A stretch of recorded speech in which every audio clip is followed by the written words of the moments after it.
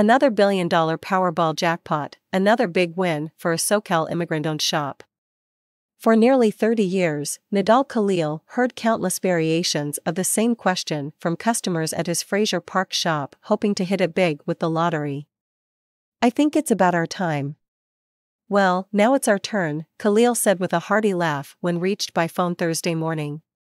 The July jackpot has yet to be claimed. According to the California lottery, winners have a full calendar year to come forward. Stay tuned for more breaking news. Don't forget to like and subscribe. Thanks for watching.